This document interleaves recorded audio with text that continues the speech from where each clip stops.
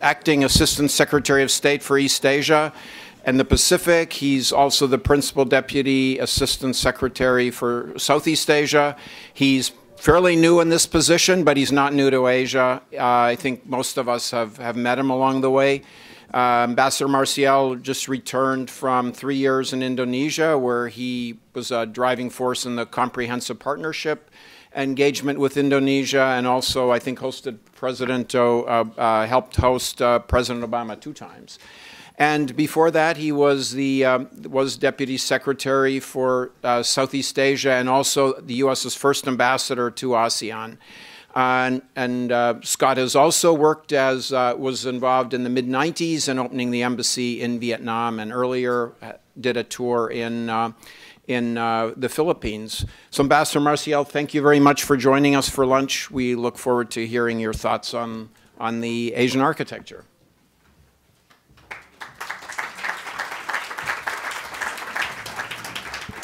Thanks, Murray.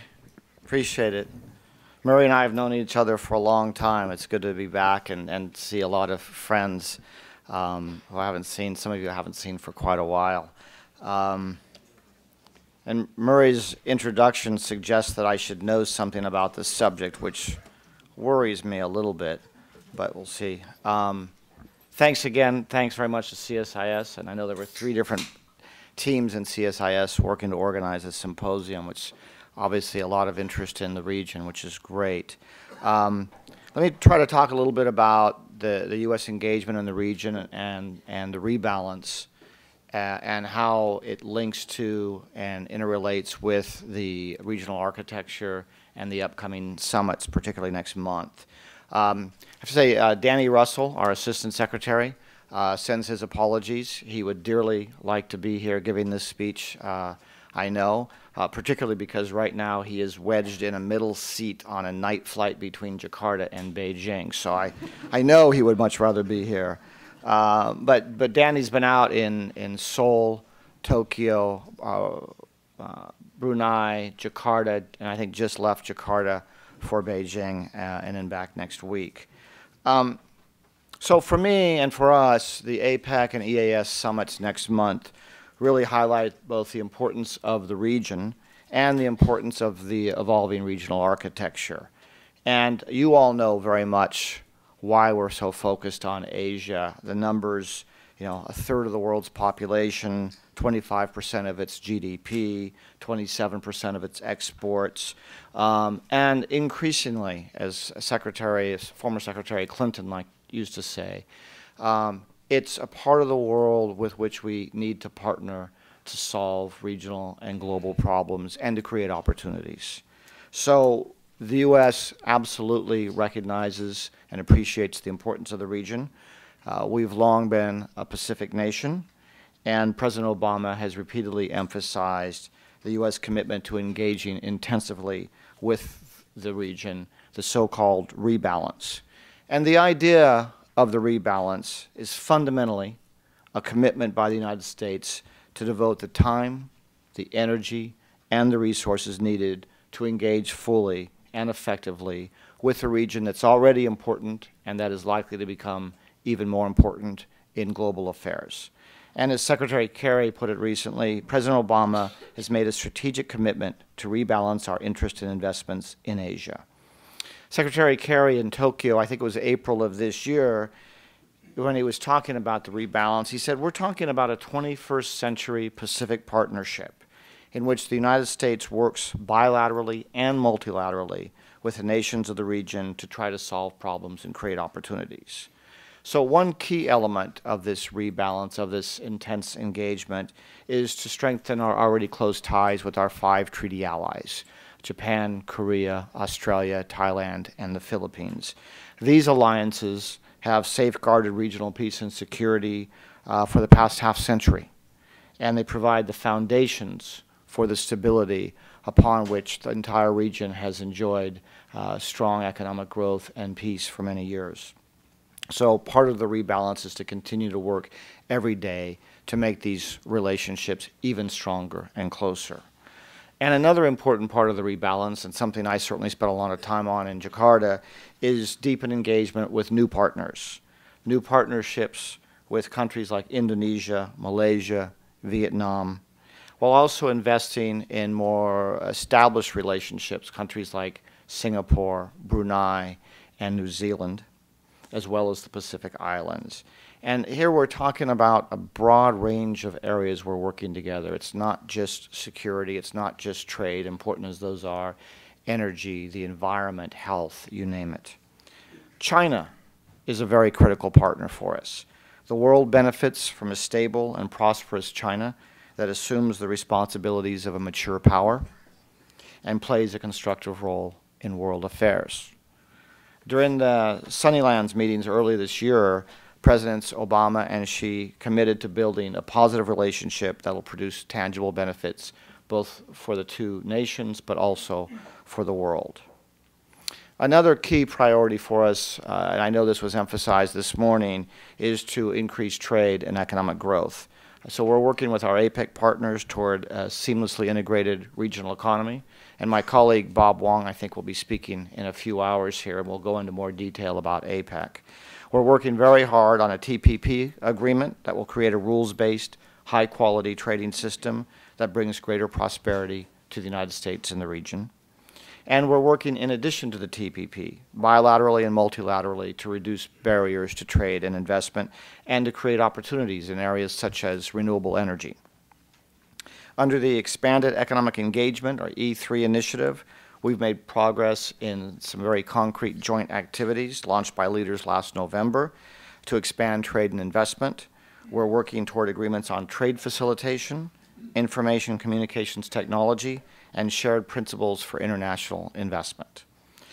We're also working, and this gets to the values question, we're also working to empower the people of Asia to take a full role in determining their own future, ensuring their right to have a voice in their nation's development.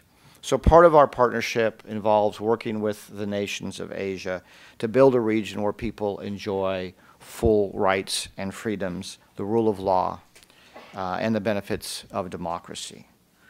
And underpinning this, all of this, is our continuing work to maintain a peaceful and stable region, deter conflict, and diffuse tension.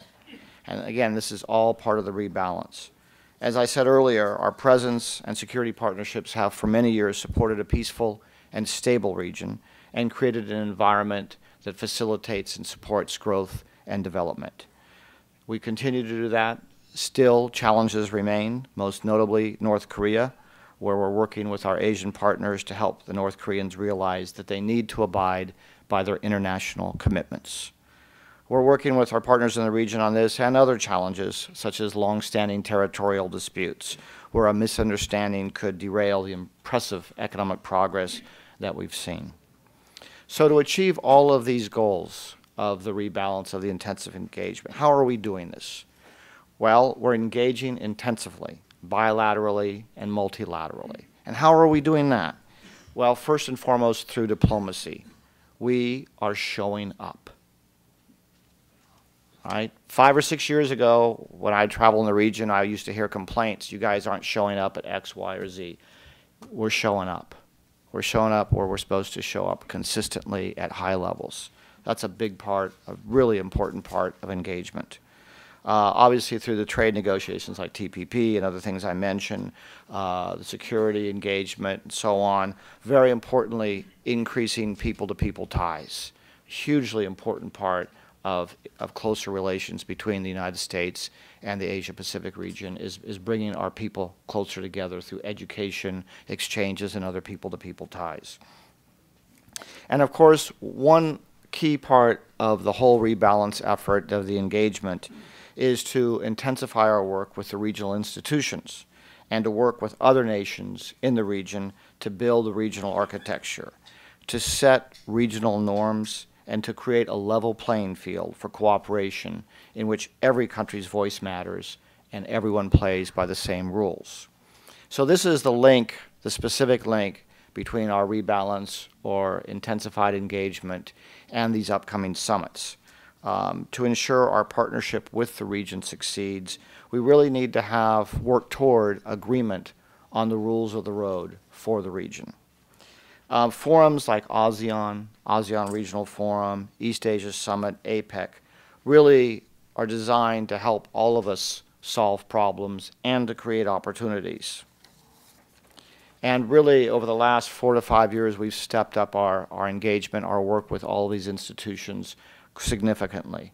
ASEAN is the center of regional institutions. We have supported a central role for ASEAN, and we're investing in it heavily as a critical partner. We've had a good relationship with ASEAN for many years, but in the last 4 to 5 years, we've definitely intensified it. We signed the Treaty of Amity and Cooperation. Secretaries Clinton and Kerry have participated in every annual ASEAN Regional Forum meeting. We established a mission to ASEAN with a resident ambassador, Ambassador David Carden, in Jakarta. We began and continue annual leader-level summits with our ASEAN counterparts, and I know that President Obama is looking forward to the next summit next month in Brunei. Within the ASEAN context, we've been working also on the Lower Mekong Initiative, working with a sub-region to reduce the development gap, which is very important for ASEAN, and to build capacity in areas like education, energy, and the environment, connectivity, and healthcare. So we support ASEAN centrality. We'll continue to work with ASEAN directly, but also with the other institutions or fora that are centered around ASEAN. ARF, ASEAN Regional Forum, the region's oldest and broadest security forum, holds about 25 events annually on everything from non-proliferation and disarmament to disaster relief. We participate very actively in those, and will continue to do so. We joined the East Asia Summit in 2010, and President Obama began attending the summits in 2011 in Bali in November of 2011. We see the EAS as the region's premier forum for leaders to discuss political and strategic issues. So in the first 2 EAS meetings, President Obama and the other leaders discussed ways to increase cooperation on a wide range of pressing challenges, and we expect similar discussions this year. As you know, the original idea of EAS was that a little bit free form so that the leaders could raise issues. So if something happens, 5 days before the summit, the leaders aren't bound or constrained by an agenda that was set 3 months earlier. So that's a key part of the EAS. Of course, one of the issues that has been discussed in the EAS, likely will be discussed again this year, is the South China Sea, particularly the territorial disputes. Again, while we don't take a position on the competing legal claims based on the land features, we do have an interest in upholding international law, in freedom of navigation, and the absence of coercive measures. So we've consistently and will continue to consistently support efforts to negotiate a code of conduct that would establish norms of behavior for all involved. We look at APEC as the premier forum for economic cooperation in the region. I mentioned earlier, my colleague Bob Wong will speak to this in more detail later. But briefly, we've been working with our partners to see how we can shape APEC and EAS into effective complementary venues for cooperation on issues ranging from food security to women's empowerment. And one way we've done this is to recognize areas where we can leverage the experience and the capacity of APEC to expand our activities to include 3 ASEAN nations that are not yet members of APEC. I mentioned TPP earlier. The TPP will be a far-reaching trade agreement that brings together some of the largest and fastest-growing economies of the Pacific Rim. It also is part of the broader effort to ensure the adoption of a regional economic and trade architecture that's rules-based and provides an open, fair, and transparent framework.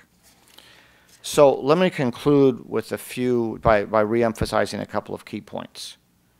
The United States is committed to deep and broad engagement with Asia on a full range of issues. We've increased our engagement in recent years and will sustain that high level.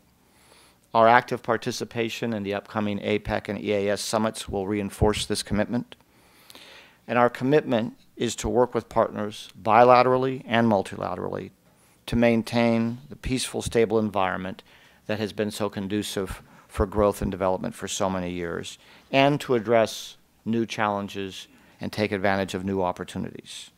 To succeed in this goal, we really need a framework for countries to work together, to approach each other as equals in the spirit of mutual respect, and to set rules to which we all adhere. So we'll continue to work with our partners and the institutions in the region to shape and build an effective regional architecture that supports our shared interests in peace, stability, and growth, as well as our shared values of freedom and cooperation.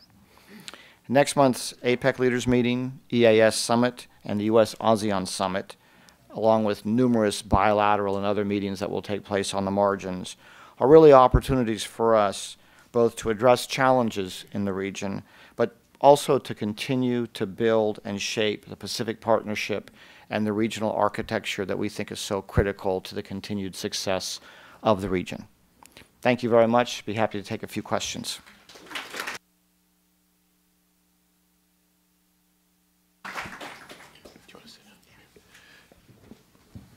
Thank you very much, Scott, for that comprehensive overview of the U.S. Position, views on the emerging Asian architecture. So, like Scott said, he's ready to take a few questions. Michael. I'll speak up. Scott, good to see you. Welcome back to the U.S. Michael Martin from CRS. We had a question earlier about budget, but I'm not going to worry about that. I think that's a moot point. But related to that, a couple other concerns. First, resources, time, and coordination. First, with all these meetings, you said ARF has 40 plus, and APEC has hundreds, I think, and ADMM, we said dozens of things going on there. One, do you feel you have the personnel and resources in state and the other agencies to actually engage in all these meetings? Second, time. I've heard before there's sort of Sherpa fatigue, that after they've had all these meetings, when they come back, they don't really have time to implement or follow up on commitments or activities talked about at these fora. And then third, coordination between agencies. What is being done to make sure that a commitment made at ADMM Plus isn't going to run contrary to something else promised at an EAS event, and you can do all the permutations. So. Okay, thanks. Good questions. The short answer to the first part of the question is yes. I mean, you know, I'd be lying to you if I'd say, you know, the budget cuts don't hurt. Obviously, they do. But so far, what I've seen is that, you know, we're able, for example, in Jakarta, through July at least when I was there, we had a whole series of APEC meetings. And we had very good representation, not from just from state and USTR, but from a range of U.S. agencies. So yeah, people are cutting back here and there that they can, but fundamentally we are able to show up and devote the time and the effort to these things. In terms of Sherpa fatigue, you know, I don't want to rule out that and say it never happens, but in my experience, there's pretty good follow-up. We have pretty good systems in place where people report back. And on the third thing on coordination between agencies, I can't really go into a long answer because I've got to run off to an interagency meeting. No, I'm being half in jest. I mean, I actually am going to an interagency meeting in an hour or two to talk about coordination. And it is, I mean, it's really an advantage. Those of us in government like to joke about interagency coordination, but in fact, we actually do have pretty good interagency coordination, and the national security staff and others do a really good job of, you know, bringing people together and making sure that we're all coordinated. It can always be better, but I actually think it's quite good. Other questions? Lex? Thank you. Lex Riefau with the Brookings Institution. Scott, I didn't hear you mention the Asian Development Bank. Is that not part of the Asian architecture that we care about? I love the Asian Development Bank, Lex. You know, I didn't mention it. You're right. It wasn't, you know, a conscious decision to leave it out so much, but because it's, you know, a multilateral bank. Certainly, we work with ADB quite closely. It's important. And I think, you know, I guess, leave it at that. It's not something where, you fundamentally it's changing because of our rebalance. I think we continue to work very closely with ADB.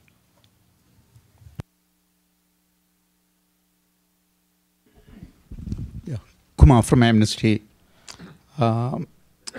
Scott, we are a little concerned that human rights is not seriously taken into account in this new emerging regional architecture. As you are aware, the ASEAN human rights mechanism is extremely weak. Even the administration came against it. Where does human rights fit into the new relationship, and any particular steps you are taking? Thanks. Thanks, Kumar. I did talk about human rights in my comments and the importance of it. It remains a very important part of American foreign policy everywhere in the world, and that's not changed by rebalance. We continue to work on it, in different ways in different countries depending on the particular situation. I think one of the really interesting things is the rebalance and the efforts to build new partnerships is also creating opportunities to support people in the region who are doing good things to promote human rights and democracy. I would cite, again, going back to my Indonesian days, the Bali Democracy Forum, which I think is an excellent initiative by the Indonesian government, which is now attracting a lot of people, as well as doing various programs, for example, supporting NGOs working together from various countries to try to create more space and build the capacity of civil society, which, as you know, is a hugely important part of human rights. And then, of course, there's regular discussions, official discussions on our side with governments about particular human rights concerns. So I think it remains a very important part of what we're trying to do. And the rebalance includes a lot of opportunities to engage on a range of issues, including human rights.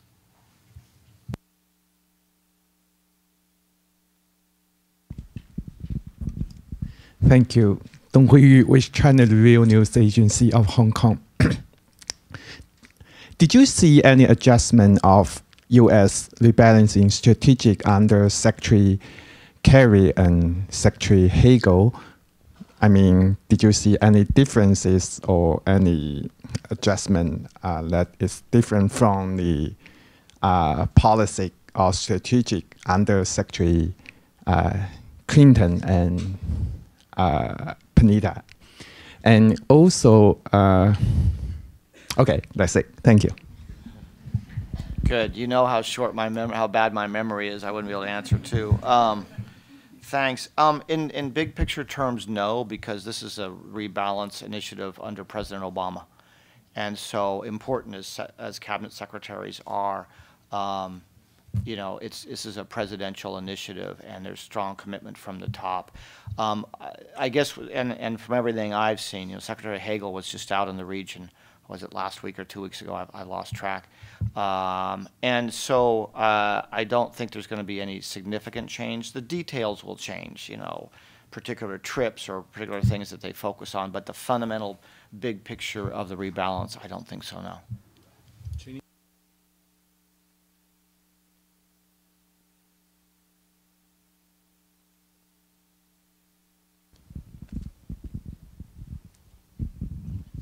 Thank you very much. My name is Jeannie Nguyen with Voice of Vietnamese Americans.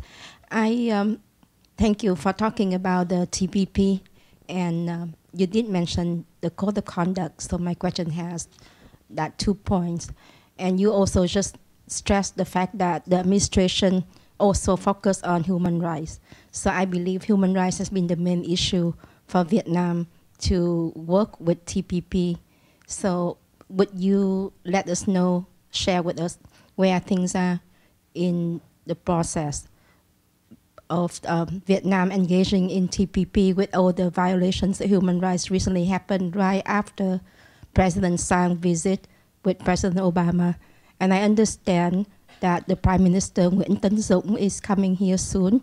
Would something be brought up, especially with the freedom of internet, freedom of speech?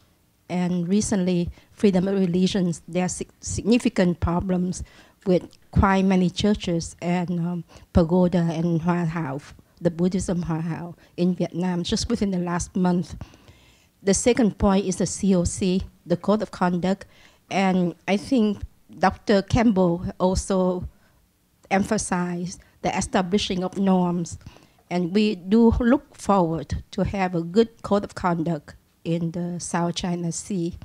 Recently, China has proposed a code of conduct in which they still claim the U-shaped map, or 80% of the South China Sea. Where do you see the administration take the position in that? Thank you. Okay, thanks. I mean, TPP, I would really defer to my colleagues at USTR to go into the details of TPP. I mean, it's a trade agreement. There are aspects that cross over into things like labor rights and so on, and so those will be discussed fully in the TPP negotiations. On the broader issue of human rights with Vietnam, I mean, it's been, as you know, since normalization and even before, it's been a topic we've regularly talked to the Vietnamese government about, including when President Song was here. I know our embassy has gone in and talked about the recent internet law, or I can't remember if it's a law or regulation. I can't speak to what will be on the agenda when Prime Minister Zoom comes, and we don't have anything set yet. But what I can say is it comes up consistently in our meetings with the Vietnamese. And then on the issue of the code of conduct, this is what we have said is that we support the concept of a code of conduct, really to establish the rules of the road, if you will, understanding that the actual resolution of the territorial disputes will take a long time, and it's important to have rules until that is done. And it's really a negotiation between the ASEANs and the Chinese about the exact parameters of that. So we're supporting the concept and those negotiations and think they're very important, but really not going in and saying what the actual elements should be, as long as it results in something that works.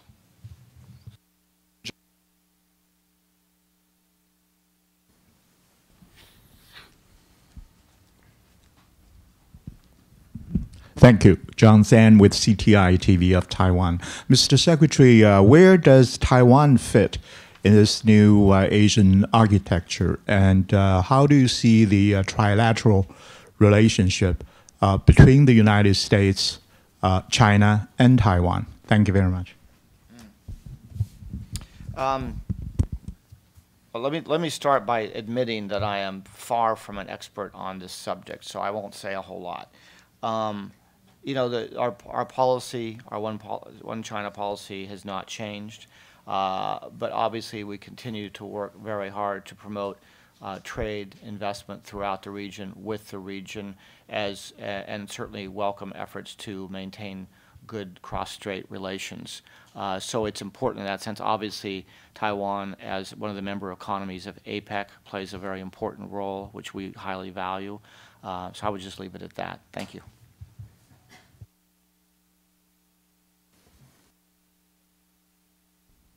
Thank you. Emil Skoden, former State Department. Your remarks on continuing U.S. engagement and commitment to the multilateral organizations in the region were very welcome. But I wonder if you could highlight maybe just one or two specific areas where you'd like to see improvements in that realm, things done differently or maybe even better in terms of individual organizations or individual groupings, what they take on, how they do their business, or in terms of more cooperation between those groupings. Thanks. I thought there was a CSIS rule that former ambassadors weren't allowed to ask questions, Emil. That's a good question. I mean, it's nothing jumps out at me as a huge gap that is really crying to be filled in that sense. On the other hand, I'd say in almost every area there's room for improvement. For example, there's a certain amount of overlap, as you well know, between some things that ASEAN, ARF, APEC, EAS have all touched on, things like disaster relief, which everyone likes to work on. It's an issue that is both important and, generally speaking, somewhat less sensitive than other issues. I think there could be greater coordination, and avoidance of duplication in areas like that.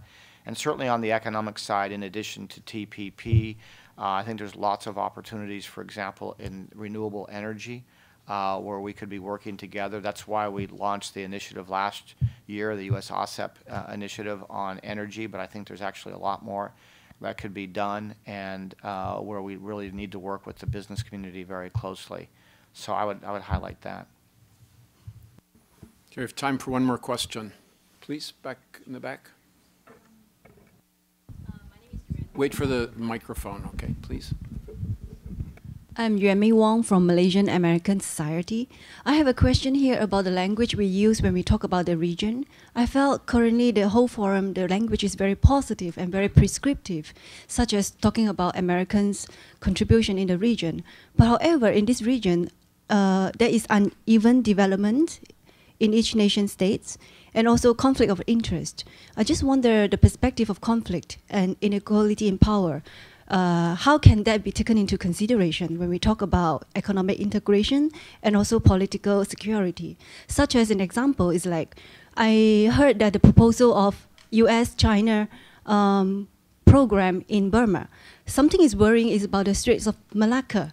If they were to build a canal to contact the inroad of business investment in Burma that will bypass the whole Strait of Malacca. So what will happen to Indonesia, Malaysia, and Singapore? And would that, like the Panama Canal in South America, seriously change the dynamic of economic activities in the region? Thank you. That's a hard question. Let me try to address it a little bit. I mean, it's not. First, let me say that these are issues of equity and security and minimizing the risk of conflict, you know, have been critical to our foreign policy for a long time. And with the rebalance doesn't change that. It may mean more focus overall on issues, but you know, these are long-standing issues.